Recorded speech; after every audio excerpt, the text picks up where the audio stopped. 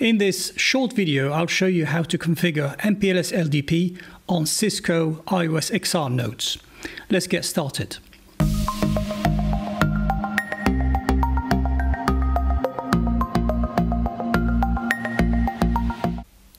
So in this demo, I'm using EVE-NG, where I have two routers, R1, which is iOS XR based, and R2, which is a normal iOS based node. They are connected by a point-to-point link, and I have already configured IGP. In this case, I have chosen OSPF between the two nodes. On R2, I have configured loopback 0 as 2.2.2.2.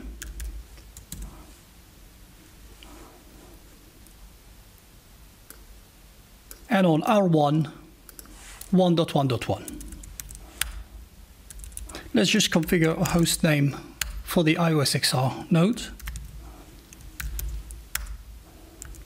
And I would commit.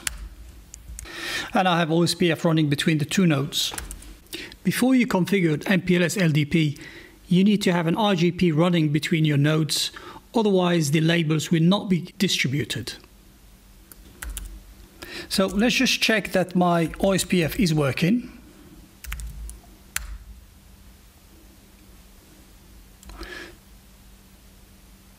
So here I can see a route for R1 loopback 0. I'll just double check further by running a ping. Source from R2 loopback 0. Okay, now that we have established that RGP is working, let's get started with configuring MPLS LDP. So the configuration on a Cisco iOS node is different obviously from the iOS XR. So I'll start by configuring the MPLS router ID. So it's MPLS LDP router ID, and in this case we have to use the interface name. For iOS XR, you will notice that this will be different. We have to put the actual IP address. Next step, once we have configured the MPLS router ID, is to go on the interface and simply add MPLS IP. So this is as far as R2 or iOS is concerned. Now let's hop into the iOS XR node, configuration mode, MPLS LDP, router ID. As you can see here, you don't have the option to put an interface ID, so we have to put the actual IP address.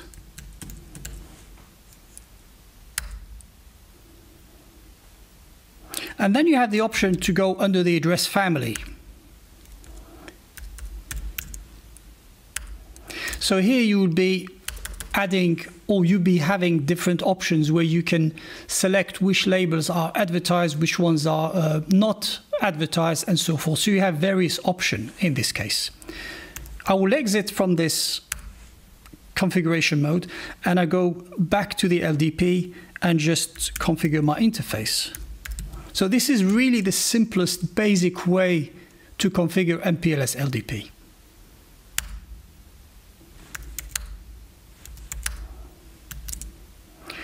Let's see what is it that we're adding in terms of configuration. So MPLS LDP, we're setting the router ID, and then we're adding the interface. And then I commit. So if I hop back to R2, I should have an MPLS LDP session established showing in the log. So here we can see that it just came up, and we have an LDP session with router 1. So few things to validate our configuration.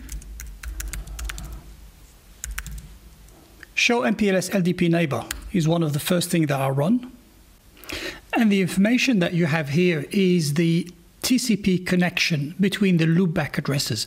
This shows me the source and destination address used for setting up this MPLS LDP session. And here as a source IP address, you can see the well-known TCP port 646. Next is show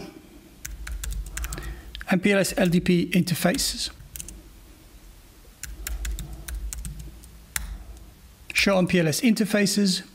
This is very handy where you have several interfaces and you want to see if one of them was actually missed. Here I can see that for gigabit 0000 LDP is configured. I don't have a tunnel, it's not static. Yes, it is enabled. And details doesn't give me much at the moment. Show MPLS LDP forwarding. And then I can also do show MPLS forwarding. You see the output is actually different, but it gives more or less the same information. So you can see here that the local label for 2.2.2.2, which is a loopback 0, is 24,000. So this is the label of router 2 loopback 0. And the action to be taken for the outgoing label is to actually pop the label because we are directly connected. So this is another topic of MPLS. Now, this is an interesting one to watch out for. Show MPLS label range. You can see the range here for iOS XR. It starts from 24,000. Whereas if you go to the Cisco iOS node,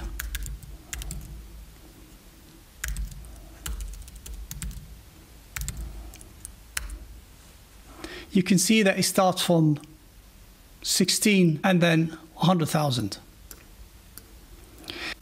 So this is in short how MPLS LDP is configured on an iOS XR, on a Cisco iOS XR node. Thank you for watching and I'll see you in the next session.